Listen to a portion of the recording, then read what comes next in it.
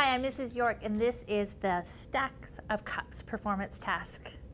Are you ready? Let's take a look at the scenario. Let's take a look at question number 2. It says, how tall in centimeters is 1 cup? Explain how you determine the height of 1 cup. So again, we're going to explain using numbers and words.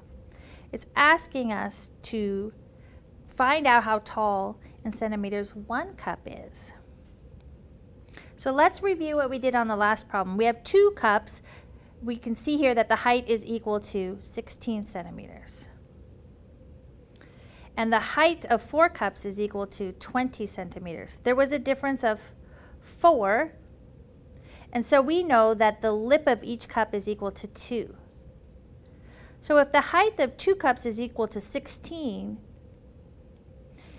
and we were to eliminate 1 cup, we're really just subtracting 2. So if we have 16 centimeters is the height of 2 cups, we're going to subtract 2 centimeters,